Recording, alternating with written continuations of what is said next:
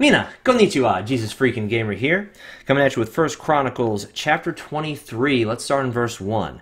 So when David was old and full of days, he made his son Solomon king over Israel. And he gathered together all the leaders of Israel, with the priests and the Levites.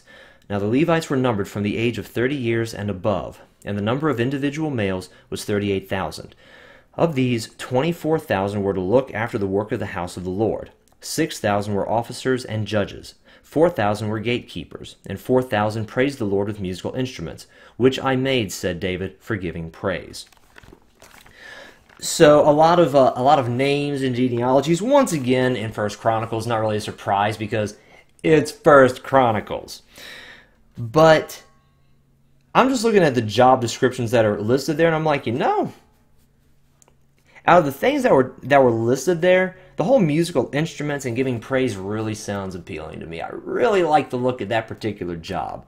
And when we look around at the things that we have to do, the things that we want to do, the jobs we could have, the jobs we feel like we should have, the job which we, or maybe in several cases probably at this point, jobs that people have, it's like, I'd really like to do this thing over here.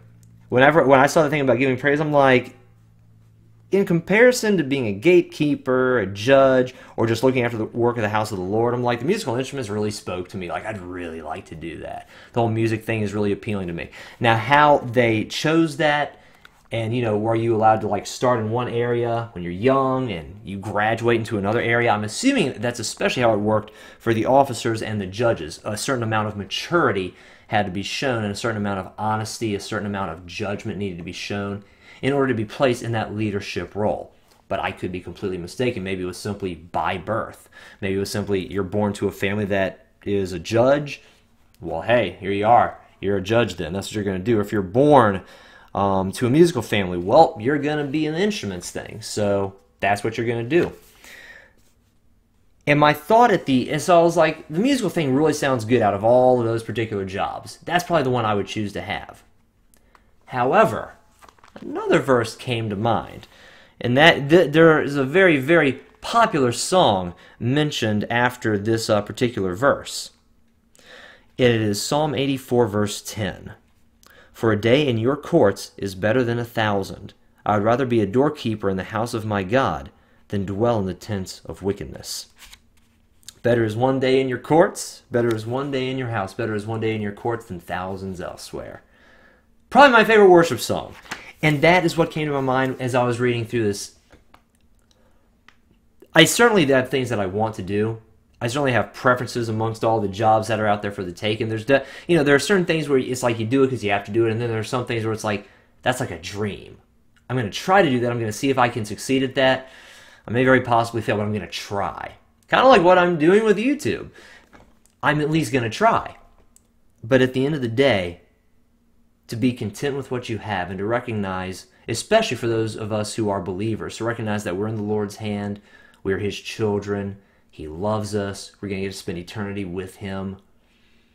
In the middle of all the things that need to be done, and in the middle of whatever it seems life has just placed you in, better is one day in His courts than thousands elsewhere. Better is it to be a doorkeeper for the house of God than to dwell in the tent of someone that's wicked.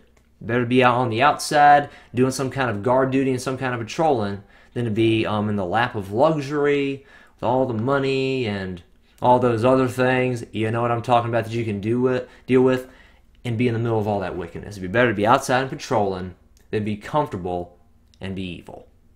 It's preferable to just be in the house of the Lord. So in the middle of all the things that we need to do and all the middle of the things that we have to do, let's not forget at least the very one thing that we do get to do. We get to be with our God, Jesus. That is an option for anyone and everyone who wants to be with Him. Maybe you don't get that dream job. Maybe you don't get that promotion. But you know what? You've got Jesus. And He is enough. And if you don't have Him, you are free to ask Him into your heart at any time. By all means, if you feel the tugging of the Holy Spirit on your heartstrings, become a Christian.